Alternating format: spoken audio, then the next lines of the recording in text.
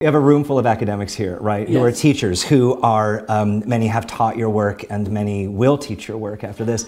What would you like to say about teaching a David Lindsay-Abaire play? Oh, good Lord. Oh, God. Well, you know what's been great about this conference, I have to say, and maybe this is attached. I'm so used to people responding to work in a very specific way, which is usually, this is what I liked, and this is what I didn't like, and here's why I didn't like it. And hearing you guys talk over the past couple days, what I'm hearing instead is, this is what I think the play did, and this is what it makes me think of.